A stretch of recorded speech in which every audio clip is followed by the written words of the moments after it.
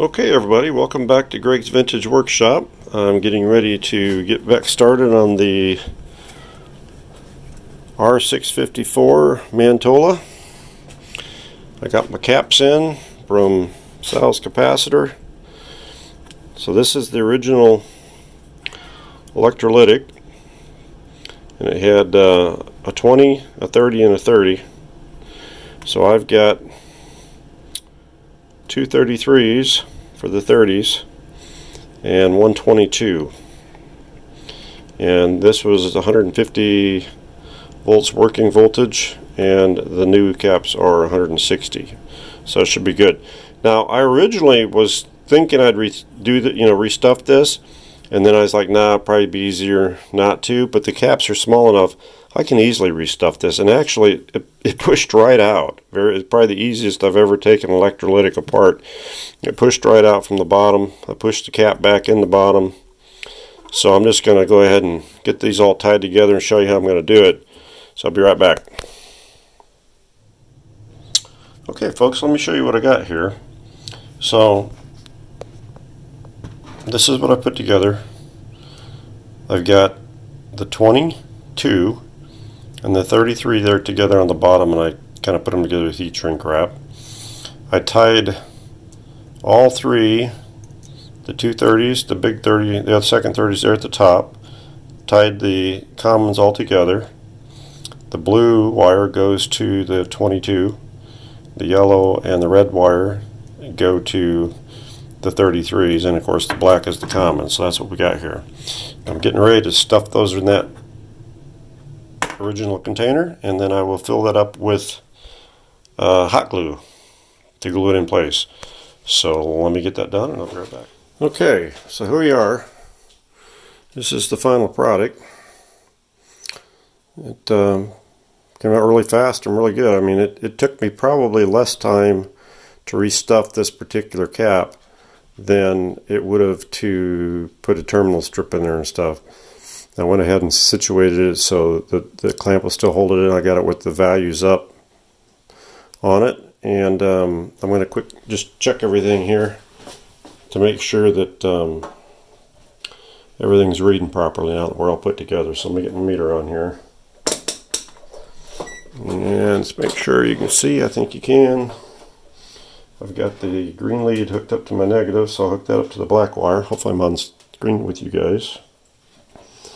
And my white wire is hooked up to my red lead. It's also hooked up to my magnet. There we go. Get it back where you guys can see that a little bit better. And so the blue lead should be the 22 microfarad. And we have what? 23.5. Okay. The red lead should be a 33, and we got 30.72, and then the yellow lead should be very similar. This is also a 33,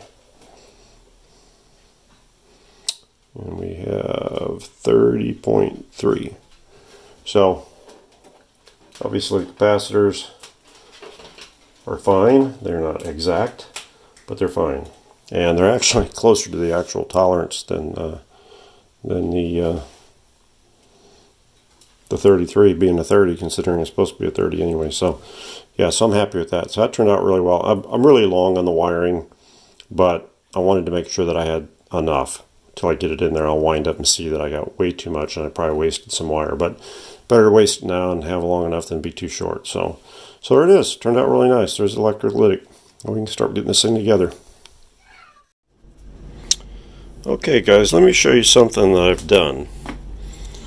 I was looking at the schematic, and I was noticing the way that this radio is wired.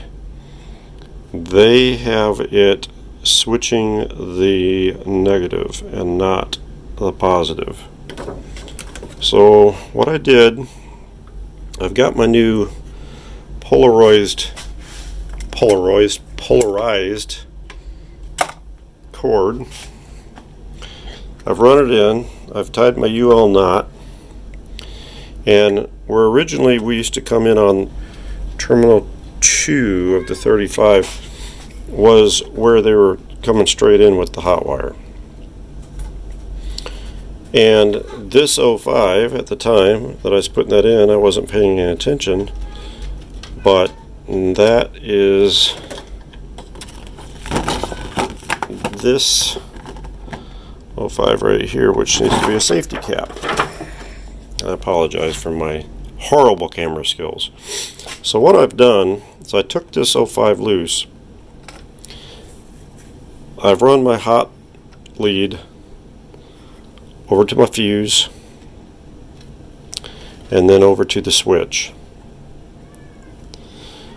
I took this 05 loose. I'm now running a safety 05 Y2, and I'm picking it up right here at the fuse and running it down to the neutral down here where this one was. So what I'm doing is running the power through the fuse with the safety Y cap 0.05 down to the negative, and then the hot lead's coming over here to the switch. Now I've got to take the remaining neutral or negatives off of the switch, and I'm going to mount a terminal strip here, and I'm going to run the new neutral, which is right here, over to the terminal strip and tie everything in that's currently was hooked up to the neutral to be powered through the switch. We'll come over to the new terminal strip, and then I'll run the remaining hot lead from the switch back over here to the 35. So that's what I'm doing. And I've got that portion here done. I've still got to pull this 05 off over here, and I still have to run my hot lead over to that. But I want to show you guys that I had caught that. I didn't catch it when I was working on it a month ago, but I caught it tonight when I was looking things over and getting ready to mount the electrolytic back in there. And I started looking at the schematic a little closer and realized my error. So get a safety cap in there. I will reroute the power through the switch instead of the negative through the switch, and we'll come back. Okay folks, so I'm going to point out what we've got here, what I've got going on here. So this pretty much is done right now, as much as I'm going to do on the bottom. So as you can see from the last segment, I have got the electrolytic that I stuffed with the 230s and the 20 back in place. I took this choke out and took it apart and got that one E-plate back in, which wasn't an easy task. It was actually, I thought it was going to be easier than it was. It wasn't easy, but I got it. I got it back in there, so that's good to go. As I showed you before, got the new power cord in there with the UL knot, and I ran that over to the fuse. Got the fuse coming over to the switch, and then I've got the switch running all the way over back to the 35. I put a Y2 cap between the fuse and the negative 12SK7 terminal 5 that I ran that to.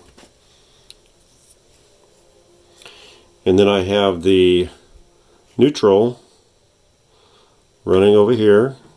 That's part of my UL knot coming over and tacking right here.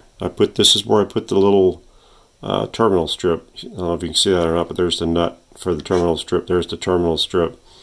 And I brought this 0.1 cap there along with this resistor and the neutral. And there was another little wire here that came from the volume pot over to that. They were tied together on the power switch originally, so they came off the power switch so I could run the hot through the power switch, put the little terminal strip in there, and put everything back together there. I've blown everything out. I've checked and double checked everything per the schematic, which I'm holding right here in my hot little hand. And I think I'm about ready to take it out of the chassis holder here and take it into the other workshop and start putting the top end together on it, and hook it up to the dim bulb in my Variac and see what we get. Okay, so we're getting ready to put the speaker back on here, and that speaker looks like that. I'm going to have to get the screws in there, which may or may not be all that easy to do. I think I have a screw starter if I can locate it. That might make things a little easier. Let's set that down before it decides to fall down on me. Screw starter comes in pretty handy because it'll hold it nice and stiff, and then I can get this hopefully where I need to have it, right here I think. Quite sure. Uh-oh. Oh no, seriously, I put my finger through the speaker, folks. Oh my god, got that there and I put my finger there. Well, that ain't good. That ain't good at all. Well, shoot. I'm going to go ahead and put this together, and we can still check it. I want to make sure everything's right before I have to pull that back off there. And there you saw it live on camera. That's why things sometimes don't work out the way they're supposed to. And getting this screw in here doesn't want to work out the way it should. And I don't quite understand why it's fighting me so hard. Must not be holding that right. There we go. Try it like that. There we go. I wasn't holding the angle on the speaker. I was holding the angle like that. And and now I get to fix the speaker. I knew this was going too well. You never count your chickens till the eggs hatch, as they say.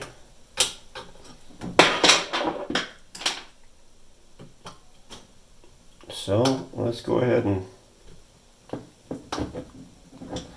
tighten these down. Alright, speaker's on, albeit boogered up.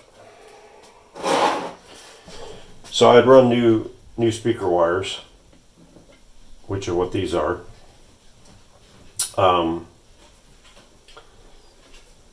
I don't need all this length, obviously.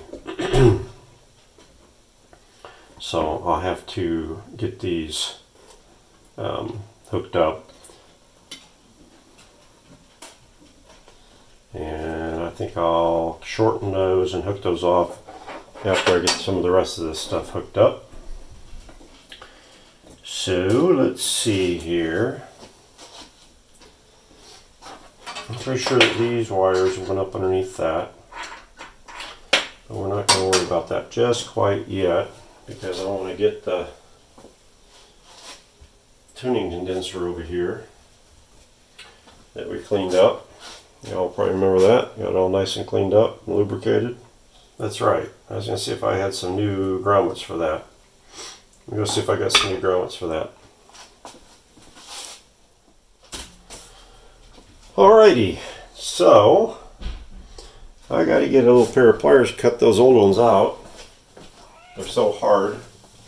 Let's go ahead and do that. If I'm holding this where you can see it. These things are so hard. I don't think I could get it out of the hole if I didn't cut it.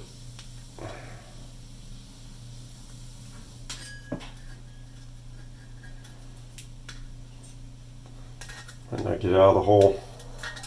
I do cut it. There we go. There's one.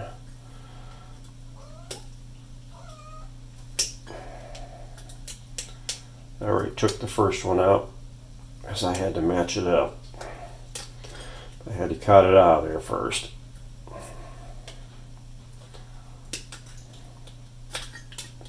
Wind up stabbing myself in the hand if I'm not careful. Alright. There we go. Alright. So, now,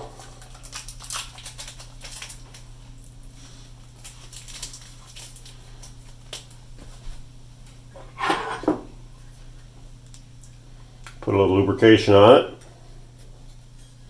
little spit, actually. It usually works. Boy, it's just being stubborn.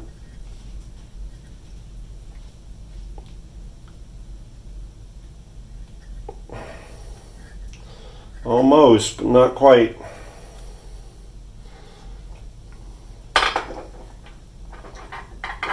There we go. Took a little persuasion from the screwdriver and get the rest of it seated in there. There we go. We're in there now. I think we're in there all the way. Yep, we are. Okay. There's one.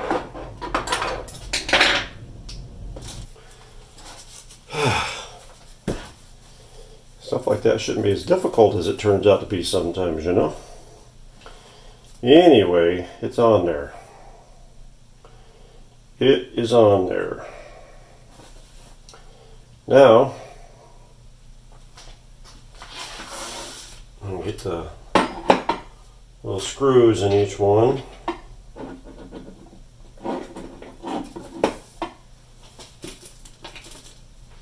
Remember, these are those shoulder screws. A lot of these radios have like little inserts that go in there to space it.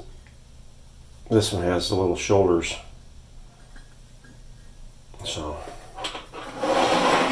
let's see if we can get this on here. Get my cord out of the drawer, shut it in there. Get you guys in camera. I think you're fairly in camera.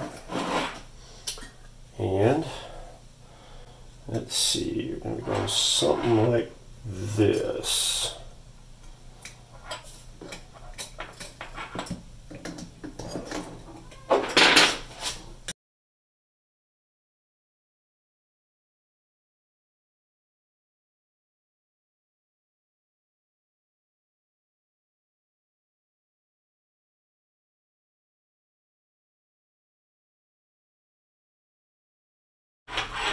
Now I'm going to start wiring these wires up.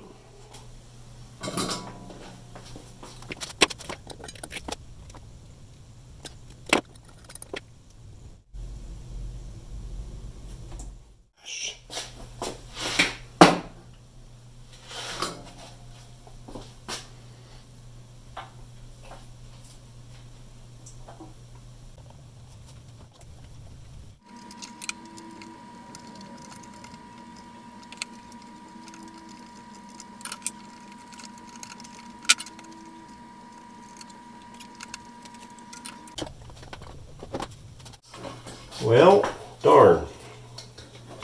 Being a pain. The strength T-Trick's being a pain. There we go. Have to get it started better.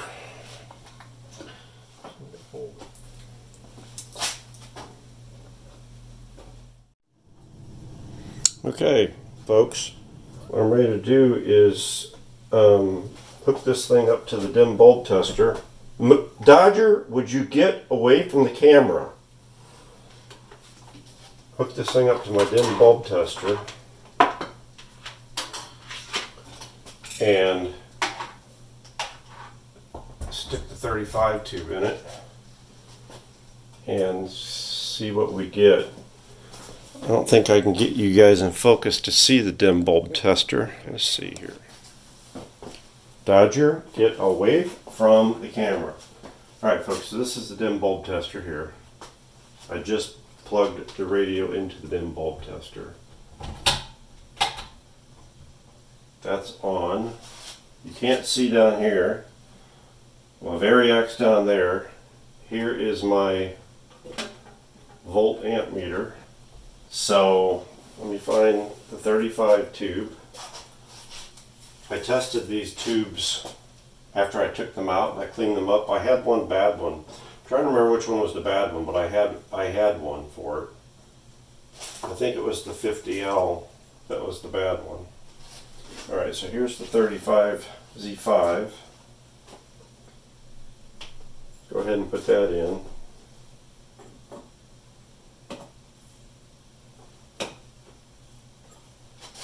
I'm going to put my rubber gloves on, just in case. Alright. I'm going to flip on my variac. Variac's on. Turn the radio on. Bulb's out. Apparently nothing directly shorted, which is good. I'll turn the variac up a little bit when we get down so I can turn it and watch my meters. Take it up to about 25 volts. 25 volts. Basically no milliamps, no bulb. Let it sit there for a minute. Take it on up to 50. 50 volts. No milliamps, no bulb on the dim bulb, no smoke, which is a good thing. And let's take it on up to 75 volts. Still no milliamps, still no dim bulb tester. I say we're pretty good. Alright, so let's go ahead and shut this down. We'll go ahead and put the remaining tubes in it. So this is the 25 SK7, which goes right here.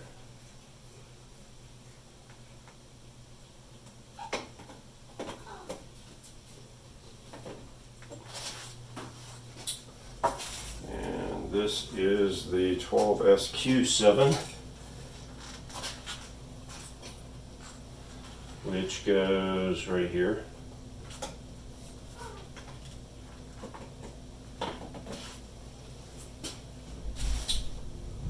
This is the 12SA7, which is right here.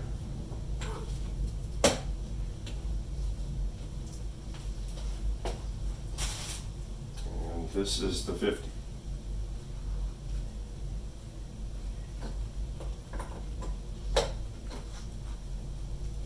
Okay, so all the tubes are in. So, let's do this again. Turn on the variac. Take it up to 25. No dim bulb. Not pulling any milliamps. On.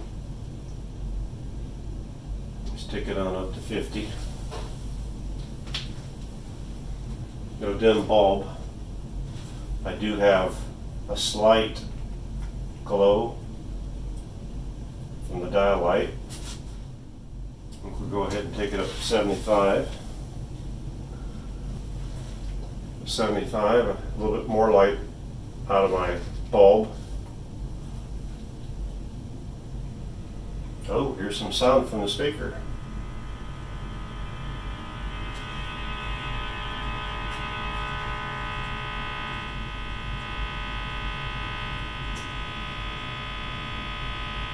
Okay, let's go ahead and,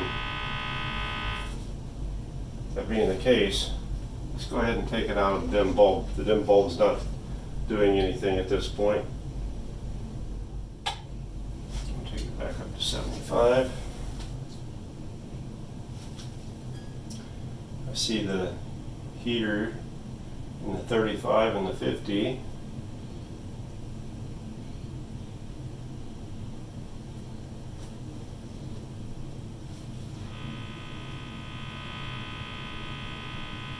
Some speaker hum. Stick it on up to 100.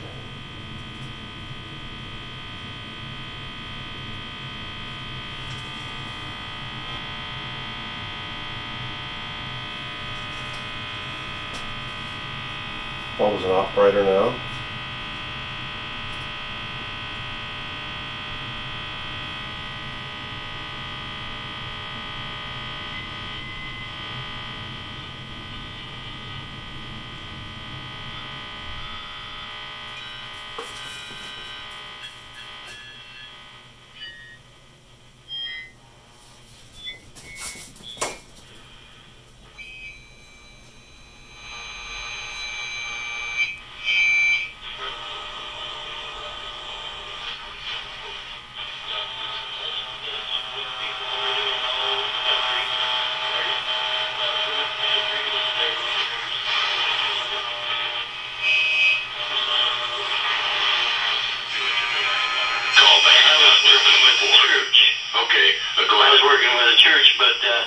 I decided that that's not the approach we need.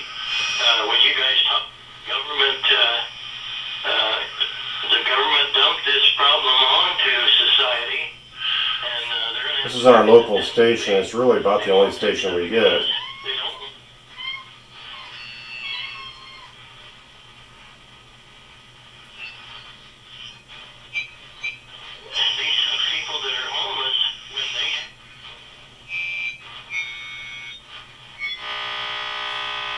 Okay, well that's quite encouraging.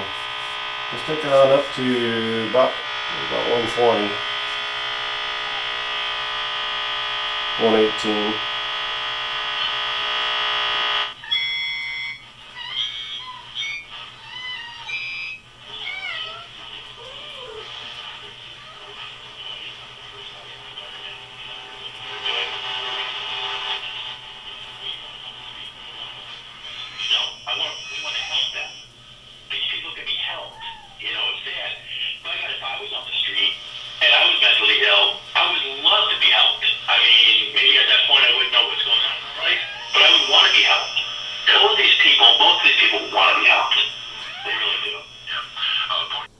Alright, success.